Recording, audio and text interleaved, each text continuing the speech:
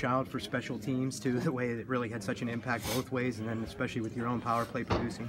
Yeah, I mean, we knew that we knew that their power play is good, and we had to find a way to try to slow them down. But they executed some nice plays, and we knew that as our power play, we had to make sure we responded. So, big one from Dale's there to get us going in second, and the go-ahead one with Phil. So, special teams are so important. We still lost that battle tonight, but we got ourselves back in the game with it, so that was big. Sid, I know you're aware of the record against the Flyers in this building. How important is it just to start beating your biggest rival in this place?